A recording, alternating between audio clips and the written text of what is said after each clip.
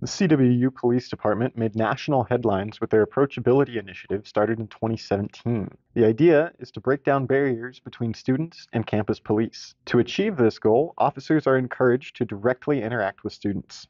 For example, if I were to be working a Friday, Saturday night and didn't have a whole lot going on, I could swing into one of the residence halls and play pool with the residents or games, or somebody's playing volleyball or basketball outside, I can stop and play. If it gets back to my boss, I get a pat on the back instead of reprimanded for wasting time. And so that's what I love about it. You may be asking where this idea came from. Believe it or not, it actually started right behind me here in the Student Union building with our own ASCWU student government.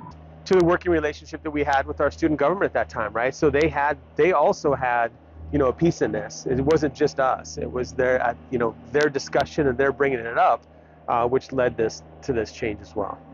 Berthen Cook says their department uses an open door policy for students to voice concerns. So, the next time you see one of these patrol cars around campus, give them a smile and a wave.